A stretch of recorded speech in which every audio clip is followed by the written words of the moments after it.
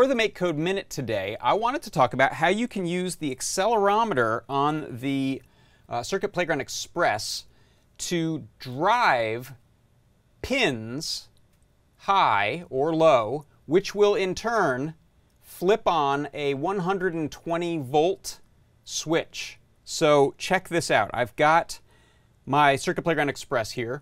You can see in my code what I've got going on is a really simple sketch. I'm using, over in this advanced section, these pins. And so you can do a lot of stuff with digital and analog input-output, or I/O pins. So what I've done is I've said on start, I'm going to send the pin called A1, it's one of the pads on the Circuit Playground Express, to low.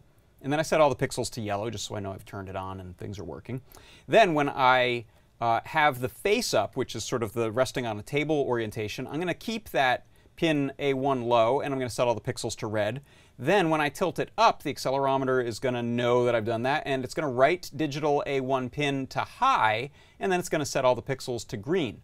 Now, that in and of itself isn't too interesting, but watch what happens when I do that.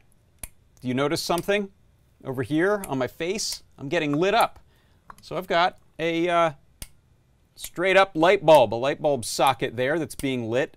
And the way I'm doing that is with a power strip relay. And that's this gizmo you see right here. I can go full screen with this actually. So if you see this gizmo here, this is got a momentary, or a rather normally off pair of switches and a normally on pair of switches. And there's a little control block there that takes a command anywhere from probably 2 to 5 or maybe a little more volts will tell that to switch its state. So there I can flip that relay and safely turn on and off this light that you can see lighting me up here every time I do that. And so that is how you can trigger an external relay using MakeCode on a Circuit Playground Express. And that is your MakeCode Minute.